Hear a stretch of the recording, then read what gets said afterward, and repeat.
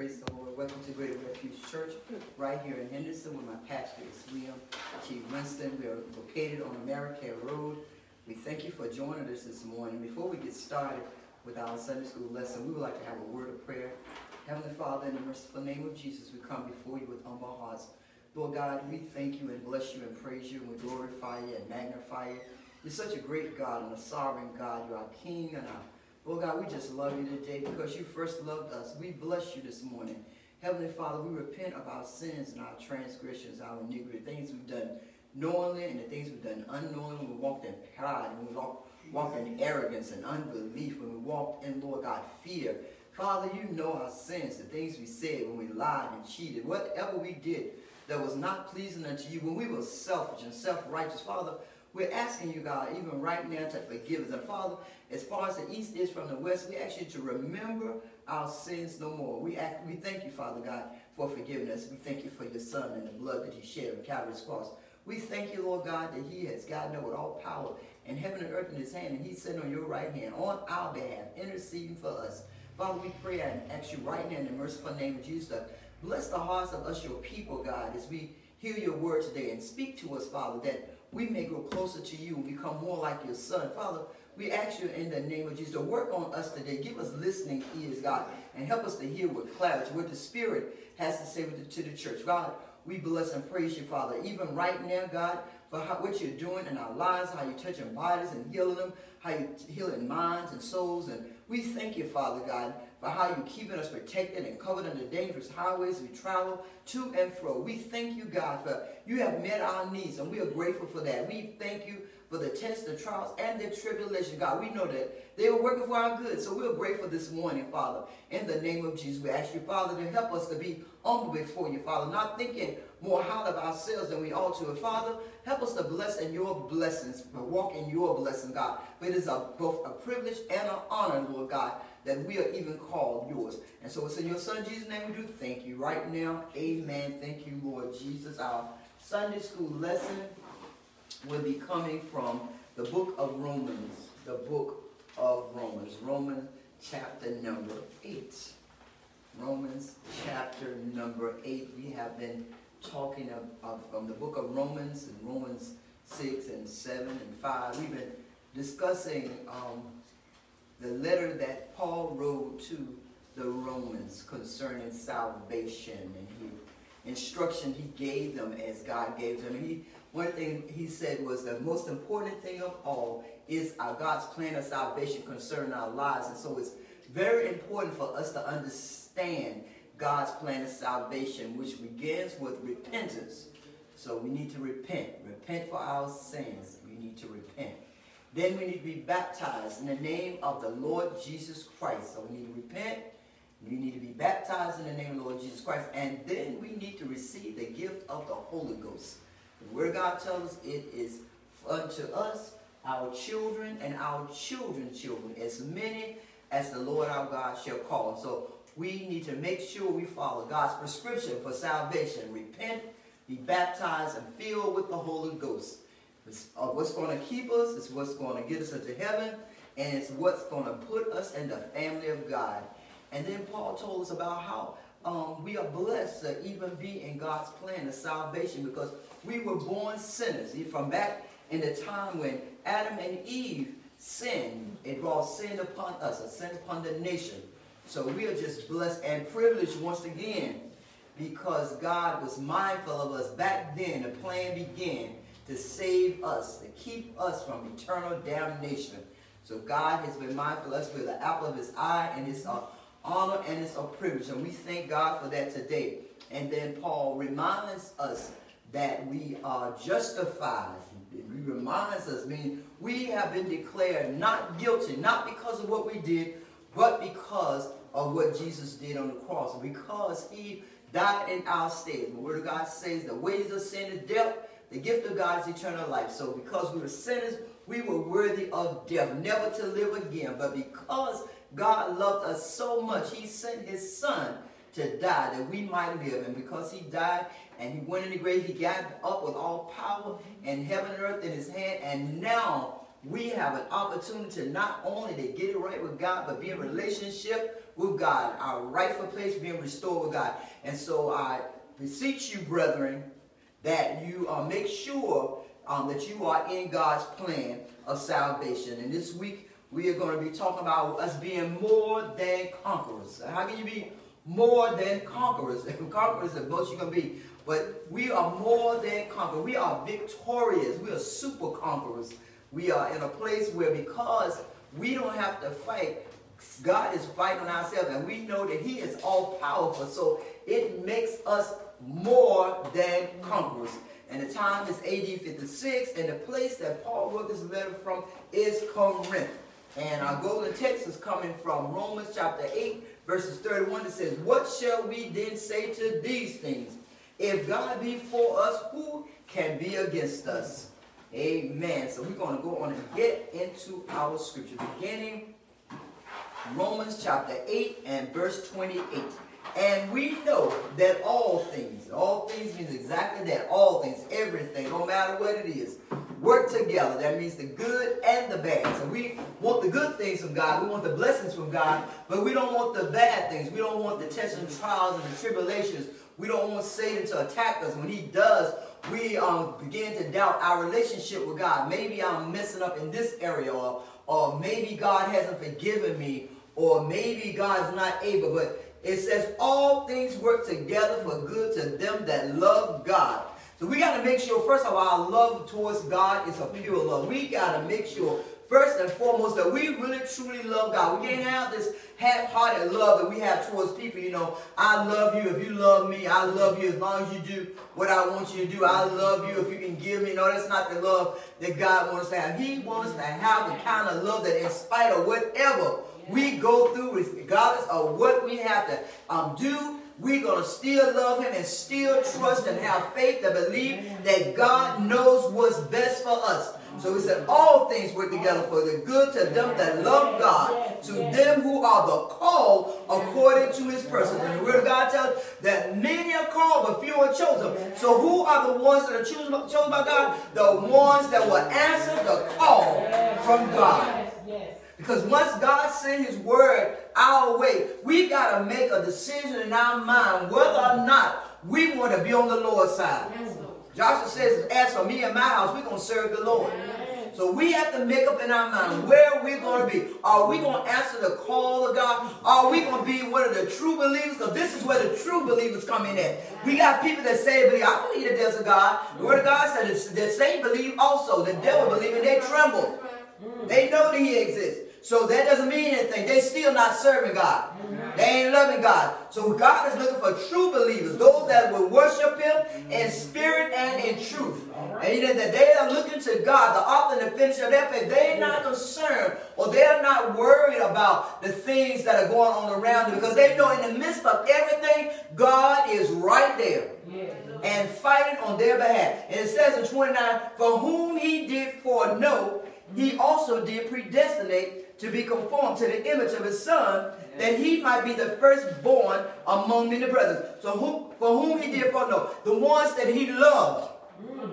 And the Word of God tells us that God so loved the world that He gave His only begotten Son. So He loved us all in the beginning. That's when the plan of salvation began. He loved us so much in the beginning that even though we was in sin, even though we were disobedient, He still loved us. I got to put a plan together, a plan of salvation, because I want my people, the ones that are going to love me, I want them to be right where I'm at. I want them to rest, rule, and abide in me. I want them to walk down streets or go. I want them to have the very best. So those that He loved and those that loved Him, He predestinated to be conformed to the image of His Son. So when you love God, you allow the Holy Ghost to take you and shape you and make you and mold you until you are exactly who His Son is. And that's what God wants for us. He wants us to be just like His Son. What did His Son do? The Word of God said He was obedient unto death. It says He knew no sin. And while God extends grace and mercy our way, He will forgive us of our sin. He still wants us to have the mind and the heart to want to be like His Son. His Son was obedient unto death. Not only was His Son obedient unto death, but His Son went to the cross. And the word of God tells us we got to lay down our life. And we should lay it down for the brethren. We don't just need to lay it down for ourselves. Because we lay it down for ourselves, we'll pick it back up. So if we do like Jesus did, he laid down his life for the brethren. He laid his life down for us. He went to the cross when he died. He took all that sin upon himself. The word of God said, he that knew no sin took our sins upon him. Everything that we did, that's why there's no condemnation. Because everything that we did, Jesus took it upon himself. And when we believe and trust in what Jesus actually did on the cross and love him, then we didn't have no reason to walk around shame or sad with our head hung down, or we can lift our heads up. The Bible says, lift our eyes unto the hills from whence cometh our help. Yes, we mess up. Yes, we sin. Yes, we get it wrong sometimes. But we don't have to be condemned because our Father has his Son sitting on the right hand of him, interceding on our behalf and saying, Father, I died for that. When we repent, he said, Father, I died. When you said, Lord, forgive me, he said, Father, I died for that. And now you are not guilty. He found you not guilty. So even when the accuser of the brethren, when Satan himself comes before the Father and says, they are hypocrites, they are scandalous, they are this, they are that, they fornicate, they are whatever. Jesus could say, but Father, I died for that. Yeah. And so we've got a hope. Yeah. We've got a hope. And it says right here, he also did predestinate to be conformed to the image of the Son. So we could be the image, the very image of his Son. And verse 30 said, moreover, whom he did predestinate, them he also called, and whom he called, them he also justified, and whom he justified, them he also glorified. And he's talking about it as if it's already happened. So that lets me know right there, when I believe in the Lord Jesus Christ and what he did on the cross, when I can trust and believe that God's word is true, I'm already glorified.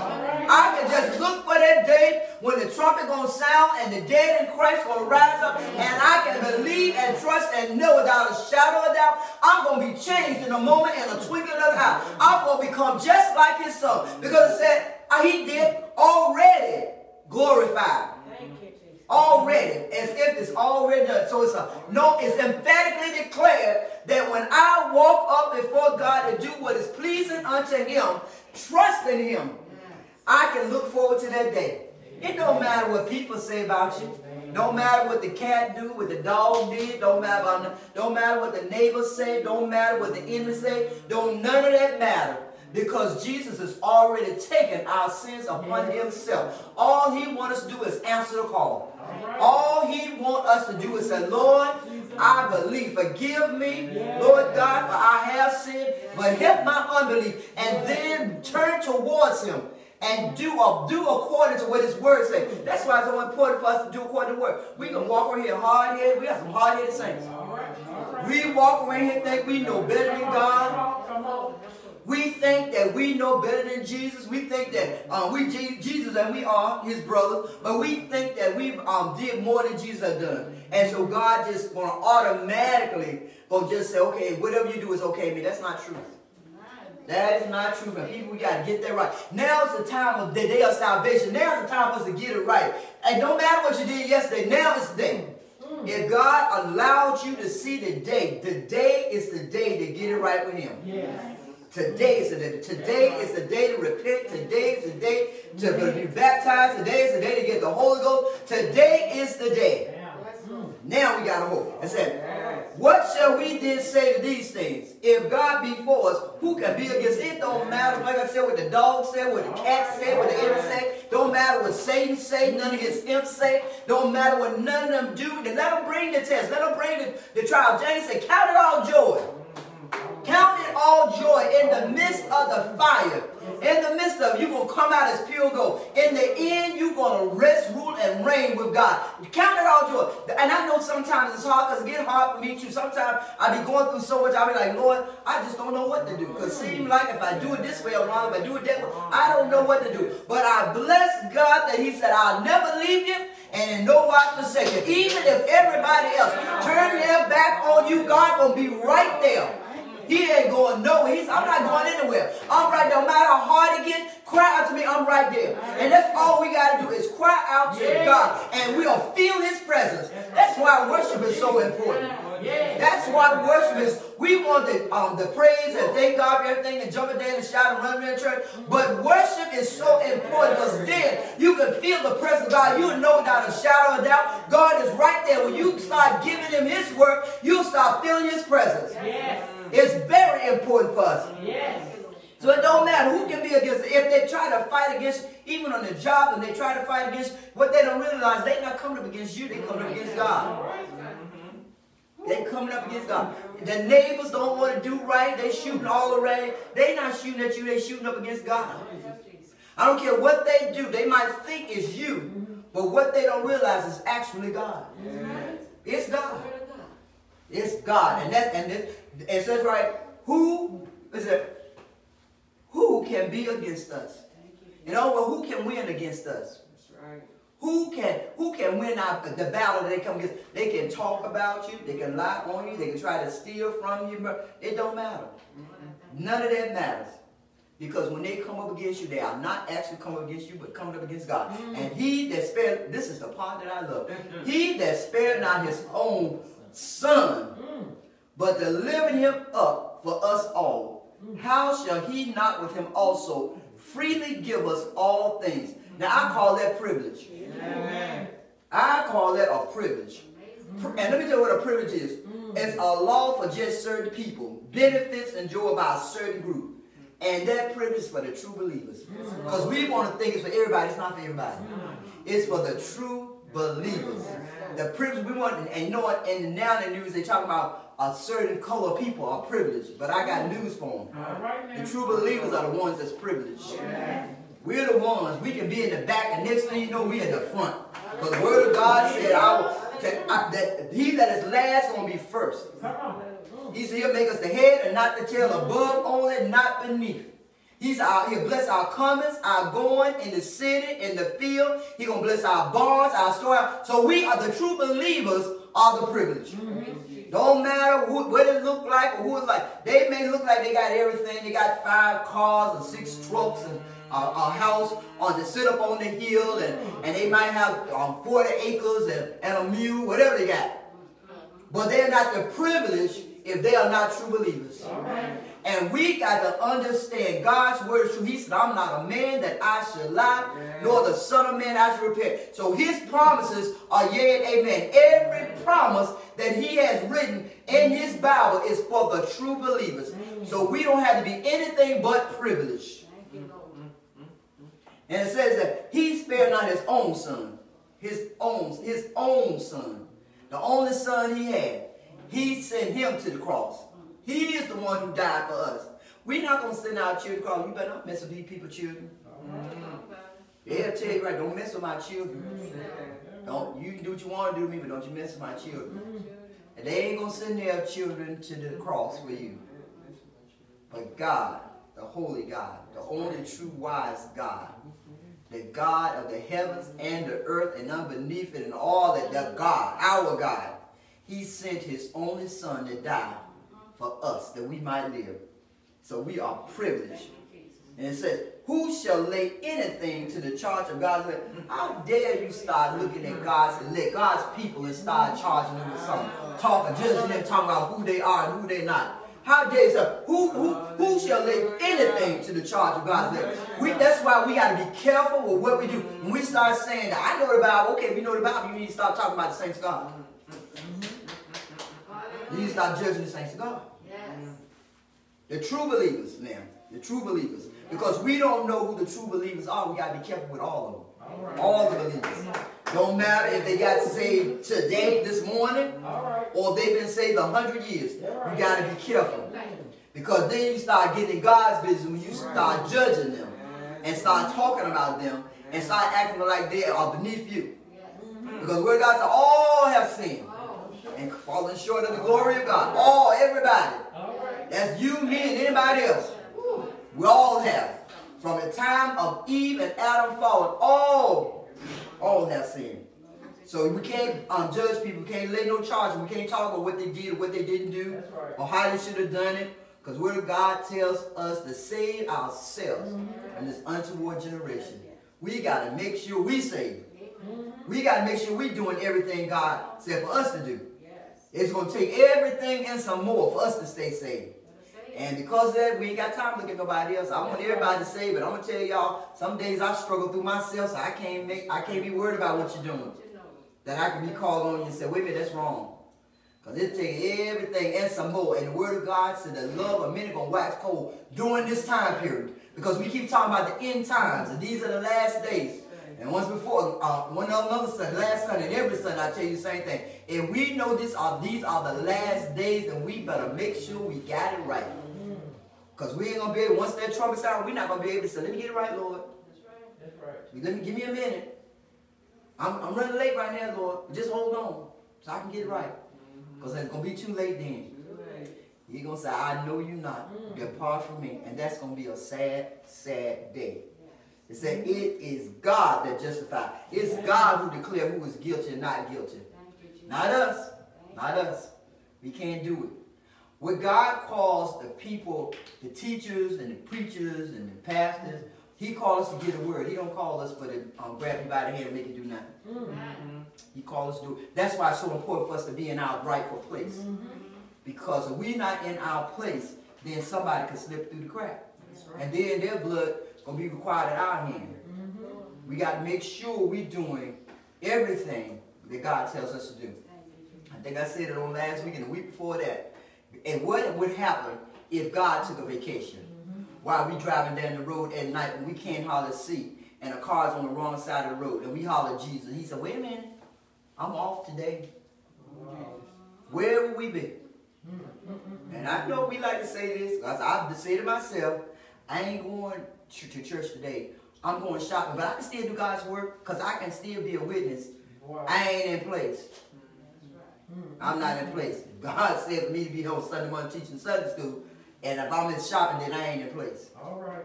That means I'm somewhere else. I'm out of the will of God, and so we have to be careful with that. Because if we don't want God to be out of place, we gotta make sure we're in place. But this is all a part of loving God. I remember Bishop Harvard used to say, taking an unscheduled sabbatical. God ain't scheduled. We taking an unscheduled one. We just doing what we want to do. But if we are loving God, because like I said, we are privileged, but this is for true believers. This ain't for everybody. So if it ain't for you, it ain't for you. So if it ain't for you, don't worry about it. If you're a true believer, it's for you. It's for you. If you're a true believer, it's for you. And verse 34 said, who is he that condemneth? It is Christ that died. Yea, brother, that is risen again, who is even at the right hand of God, who also maketh intercession for us. Who is condemned? Because we like to condemn people to hell. We like to say who going and who ain't going. But God, word of God says, who is he that condemneth? It is Christ that died. And the word of God tells us there is therefore now no condemnation to them that are in Christ Jesus. So you can't condemn me to hell if I'm in Christ Jesus. And Jesus said, I didn't come to condemn the world, but the world through about me might be saved. He didn't come to condemn anybody to hell. He didn't. He came so that people would be saved. That's what he came with. That was God's plan of salvation. But as true believers, because we privileged, we want to make sure we are walking and talking and living according to the word of God, so that the Holy Ghost can transform our lives, so that we'll be more like the Son. But if we're saying the Lord is getting ready to come back, then we need to make sure right now and today, once again, that we're getting it right. Or we're trying to get it right. It says, and who is even at the right hand of God, who also maketh intercession for us. Like I say, he's right there, sitting beside God. The Son is interceding on our behalf. On our behalf, praying for us, and telling God, and speaking up for us when the accuser of the brethren come up. So who shall separate us from the love of Christ? And sometimes people get a little confused with that. Because we think it's saying, what can get in the way of me loving God? But that ain't what it's saying. What's going to get in the way to keep God from loving me? That's what it says. What is it that can keep God from loving me? There is nothing can stop God from loving us. He said it's not his will that any should perish. If we perish, it's because it's our decision. Because God is such a gentleman. He's not going to force anybody to serve him. He's not going to force anybody to love him. He's not going to force anybody to live for him. He's not going to force anybody to choose him. But we can make that choice. We can make that decision and decide, I don't want to serve God. Or I'm going to half-heartedly save God. But like once again, that's why we half-heartedly serving God now. We got to remember whether we want God to half-heartedly keep us and love us. But it says, right, who shall separate us from the love of Christ? Shall tribulation, shall the test, shall the trials, shall the rest, shall the things I'm going through, shall persecution when people talk about me and persecute me for the gospel's sake, shall famine, shall I be so hungry and I'm so full of peril and so much war that God will stop loving me? No. Can I sin so bad that God will stop loving me? No. God so loved the world that he gave his only begotten Son. When we were yet in sin, God loved us. And while we are still in sin, God is still loving us. So it ain't nothing we can do to stop God from loving us, but we can turn from God. And that's the thing, we can turn from God. For I am persuaded that neither death, nor life, nor angels, nor principalities, nor powers, nor things present, nor things to come, nor height, nor depth, nor any other creature shall be able to separate us from the love of God which is in Christ Jesus our Lord. Paul said, there is nothing. There is nothing. I don't care. You can walk around in so much pride that God will say, I don't love them because they're prideful. Because God will still save us. I don't care if you get so bad that you are drunk or a drug addict and you out in the gutter.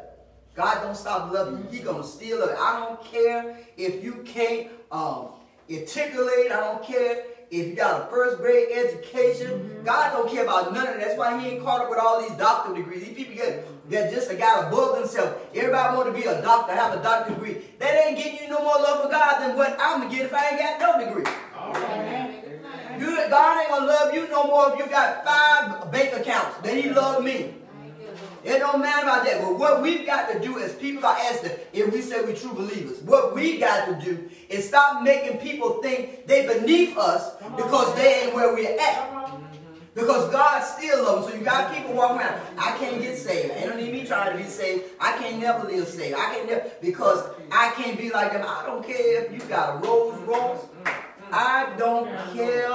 Maserati, I don't care what kind of car you got in your driveway. I don't care if you got 1,000 acres and a 3-story house. I don't care if you got 100 rooms in your house. I don't care if you live in a mansion. It ain't heaven. All right. You still ain't got there. I don't care if you can quote from Genesis to Revelation. I don't care if you done been in school and they call you a doctor and divinity. I don't care about none of that, and God don't either. God don't care if I can't quote this Bible. God cares that I can live the life that he has saved for me to live. He cares that I'm transformed into the likeness of his Son. He cares that I love him. He cares that my heart has been changed. And I no longer have that stone heart. He cares that I care about my neighbors. He cares that I'm willing to forgive those who have done stuff to me. That's what he cares about. God don't care about this other stuff. The word of God tells this stuff gonna pass away. All this stuff gonna pass away. But heaven is going to last forever. And that's what God is focused on. How I'm going to get to heaven. That's why we got to learn. Look, the Bible tells us forgive while it's day. Forgive while it's day. Forgive as soon as forgive and don't hold on to that. Because what happened is a root of bitterness get in our heart. And we know what roots do. We don't think about trees or plants or flowers. It goes there and get there further and further. And after a while, if you look at trees, when the roots get so far down in the ground, you can't get them up. You can't reach your hand and pull them up. And that's what happened with our hearts when we don't forgive. The bitterness just keep going. It goes down and down, and it's hard to get it out. But I know a God that's able to do exceeding abundant above all we can ask and think. And he can pull all those roots up. He can take that hatred out. He can get rid of that anger. and he can put love in our hearts so that even we can love the unlovely. The people that mistreat us, the people that hate on us, the people, them naysayers, those people that walk around and try to take from, that manipulate us, those people that do all kinds of stuff on our jobs, in our homes, in the church, wherever it may be. God will put so much love in our heart that we are loved just like his son does. If you're a true believer. If you are a true believer. And I know sometimes God has to work on us because he has to work on me. I ain't there. I ain't gonna act like I am there. He works on me. He lets me know when I'm wrong. That's the thing we don't understand. We think people can just get up and give a message where the message came to them first. All right, man. So if the message came to us first, that means he was straightening us out first. He was letting us know where we was at first. So that when we give it to you, then you'll get it and get it right. So we can't walk around and say, that word ain't for me. Yeah, God gave me the word to get him. He gave it to you first. He put it in your mouth first. And he let you read it first or write it, whatever you want to do with it. He gave it to you first. It was for you first. And you got to get it right. Father, in the name of Jesus, we thank you right now for your forgiving power and your saving grace. We thank you, God, for your love and your strength and your joy and your peace. We thank you, God, that you will call us privileged, that you will choose us out of all the people in the world to show forth your glory. God, we don't have it all right, and we ask you to forgive us, Lord. But Father, in the name of Jesus, as we submit our bodies to you, living sacrifice, we ask the Holy Ghost to work on us, work on our mindset, work on our heart, work on our lives until we are transformed into the very image of your Son. Heavenly Father, we thank you right now. We thank you for your word, God, that you sent our way. We thank you, God, for loving us enough, God, that you, Lord God, will call us out of darkness into your marvelous light to show forth your glory. Lord God, and we thank you, we praise you, we bless you, and we glorify you. We ask you, Lord God, that you will bless your word, that it will prick somebody's heart, that they may come running. What must I do to be saved? It's in your Son Jesus' name we do pray. Amen. Thank you, Jesus. Once again, we thank you for joining us today. Right here at 10 o'clock when the word will come forth from our pastor, William T. Winston. We bid you God's grace and peace.